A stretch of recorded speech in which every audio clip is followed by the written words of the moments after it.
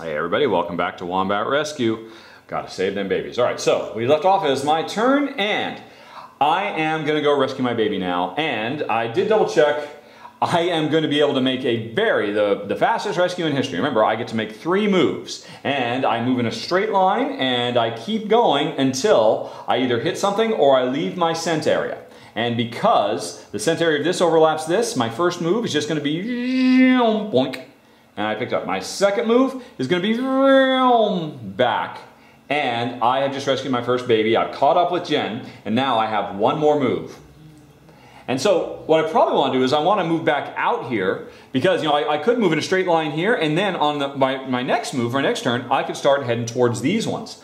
But I think it's time to get in Jen's way a little bit. My third move is I'm just going to move one space because I'm in my scent network, and I'm going to pick up this little food here. And Jen says, "Oh, why have you done that?" Because now, at the end of my turn, first of all, it's the dingo. Now, the dingo is back at his den, and so whoever has the dingo card, if the dingo is back home, the dingo now enters the board again. And so I could choose. I could put the dingo at this den, or this den. My choice. Let's see. And shoot, I wish I had an idea of which way Jen was going to go. We're both over in this direction. If I put it here, the dingo is definitely closer to me. You know what? I just don't think I want the dingo messing with me. I'll just put the dingo very, very far away. So we'll worry about the dingo is far away, not going to bother us. Okay, and so that was the end of my turn. Now, the turn the dingo comes out, they don't move. But at the end of my next turn, I'll roll for the dingo, and the dingo will start trying to work its way down to us. Okay, so now it is Jen's turn, and here's why Jen is frustrated. What Jen had planned to do was go 1, 2, and pick up a green and an orange so that she'd have a mouthful and she could start digesting more. But now I'm in the way. Now, Jen can move into the space where I am, but unless any number of players can be in the home den. But anywhere else on the board, if Jen tries to move where I am, she would push me.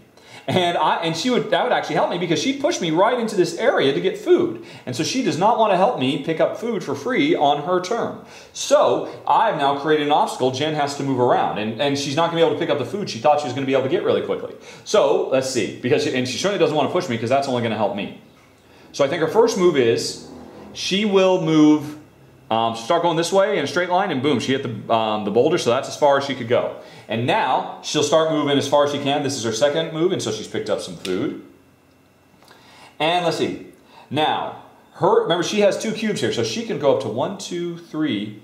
So she can still smell her scent cubes. She could move away, and then she would be out of the reach of her scent cubes, and she'd be close enough to smell her baby. Right, and that was what? That was 1, 2, so she could go 3, and now on her next turn, she'll be able to get to her baby and then start kind of stumbling her way back home. And I guess, or instead, she can smell this food right here, come over here and get this, and so she can start working on more poop, but she's moved away from her baby. I think that's what she's going to do, because, having more fuel in the chute is going to help. All right, so that was Jen's turn. She moved around me, got some food, and got some more food. Okay.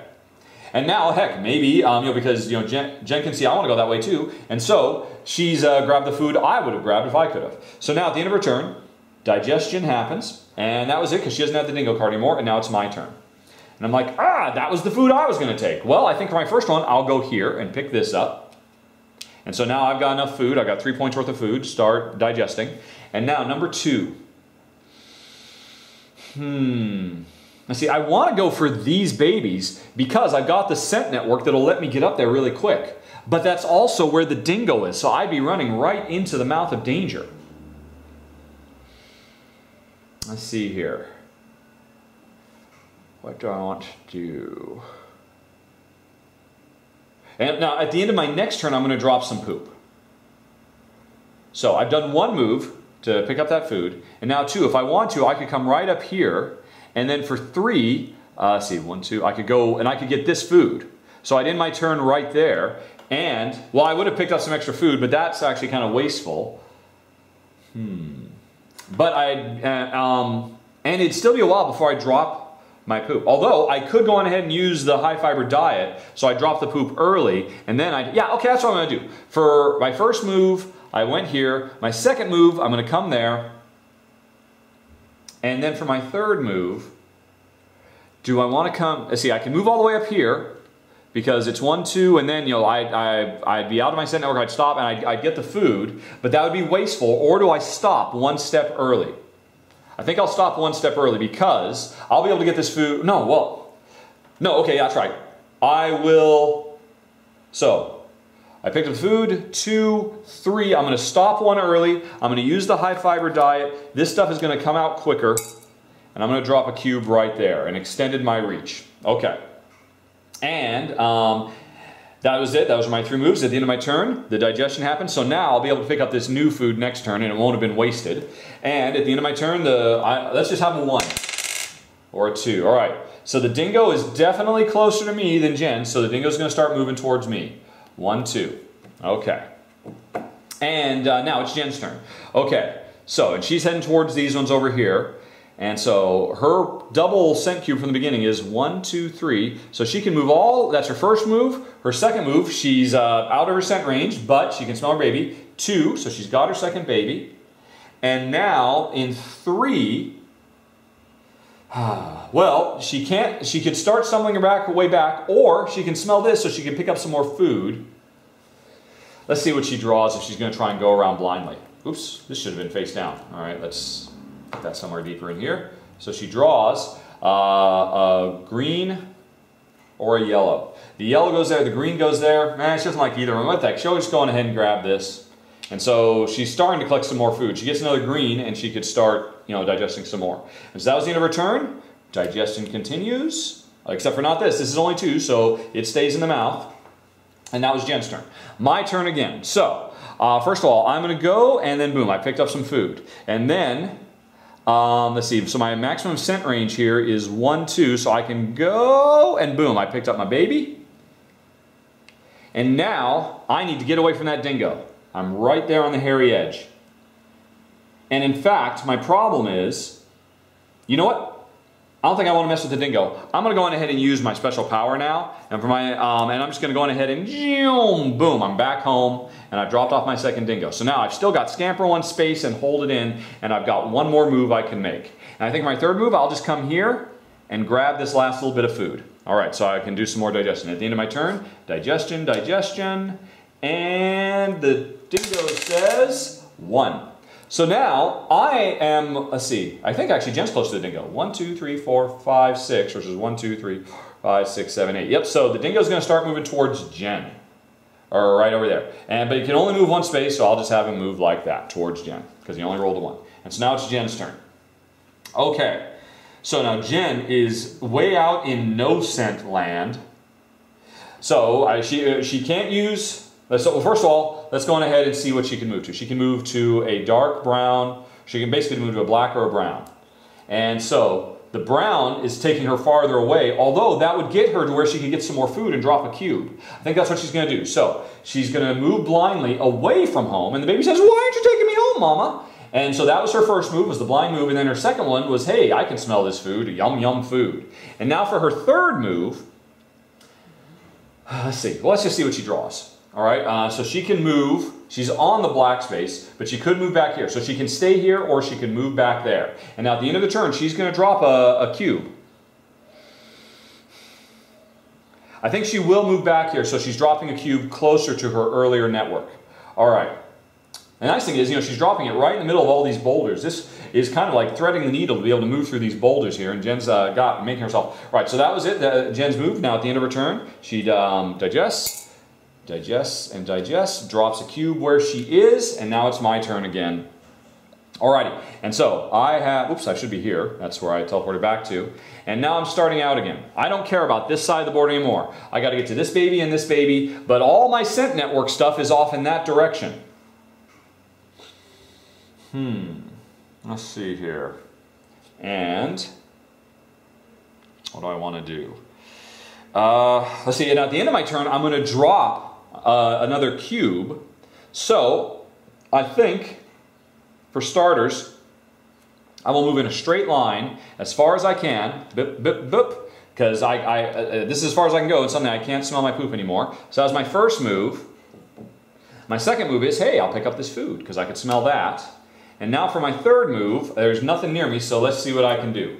I can move to pink or brown. That's great. I want to move back to pink. That's where I'm going to be. That was my third move. And now at the end of my turn, I am going to poop. And so I have made myself another nice little scent network between these two. Nice. Okay. And this comes down. This doesn't. And then I roll for the dingo. The dingo only moves one again. And it's my choice of how the dingo moves as long as it's getting closer to... Well, actually, who's it closer to now?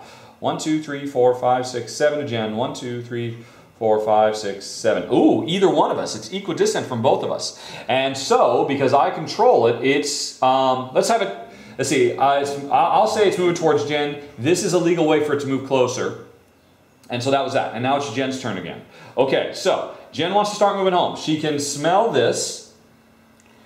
Now this is interesting. Jen's about to drop another scent cube. If she passes, drops an entire turn, she could drop another scent cube right here, and that would increase. But you know what? No. Actually, she should drop a scent cube in between these two, so she has a nice little network to be able to get back out to this baby really quickly. So this scent cube, she can move up to 3 spaces away from it. She's going to go in a straight line. 1, 2, 3, because now she can't smell it anymore. So that was her first move.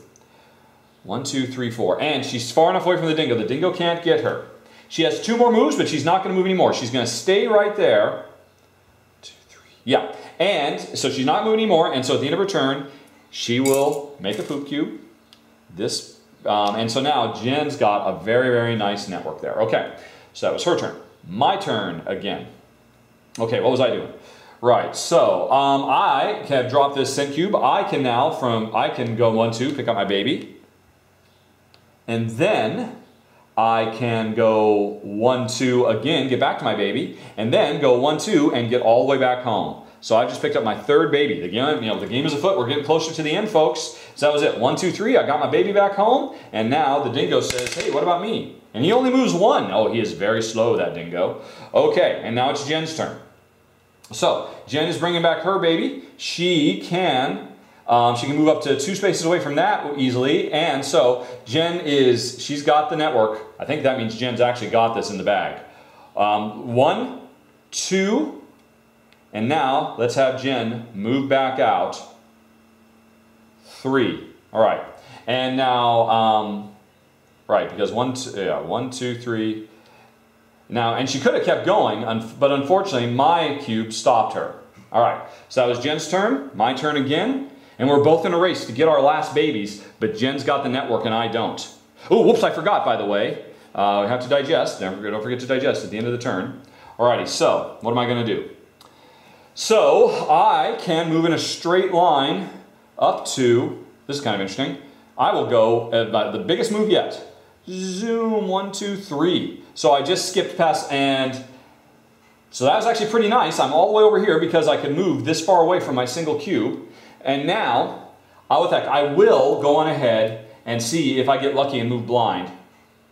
Brown and yellow. Yellow moves me that food, so I could start collecting some more food, but I don't think that's going to matter. I'm just going to, I don't like that. Let's see, because at the end of this turn, I'm going to drop a scent cube, but I'd rather drop it here because then I've got my network. So I failed. For my second move, I'm not going to move. For my third move, I didn't get the pink I needed, so I'm going to stop right there at the end of my turn. Well, you know what I'm going to do? At the end of my turn, I'm going to scamper 1 space to move here. 1, 2, yeah, to move there.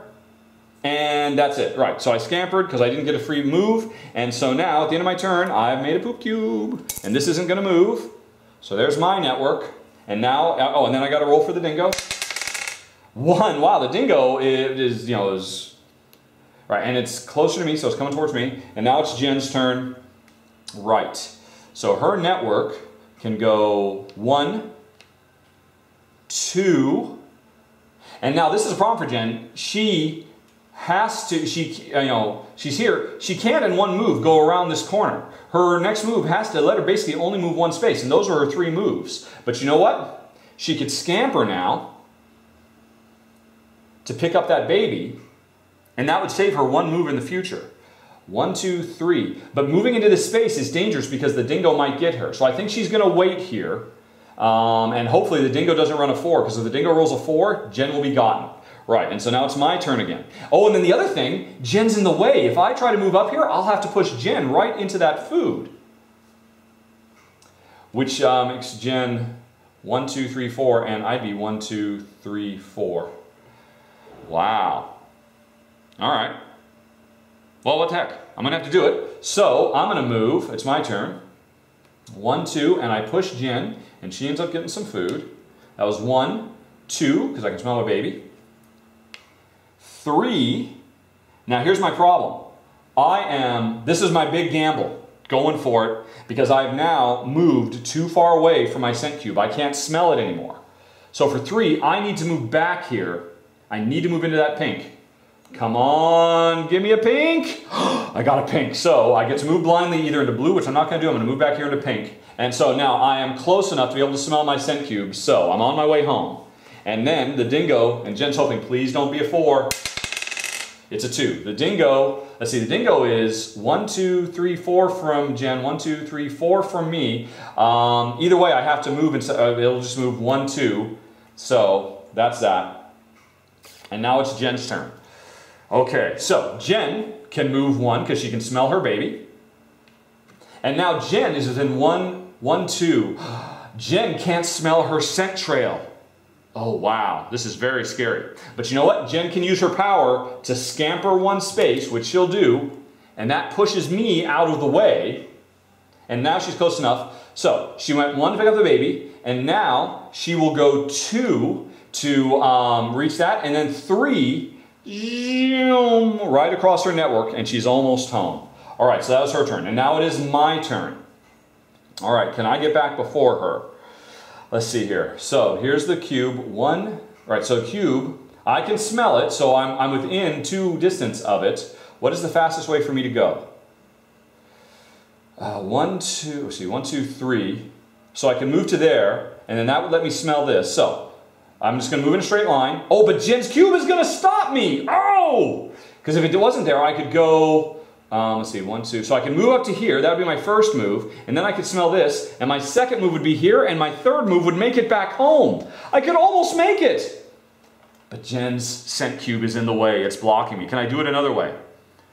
Let's see. I could come down this way. That'd be 1. And then from here, 1, 2, 3, I can move into 1, 2, 3. I can do it. I can do it. All right. So my first move is here.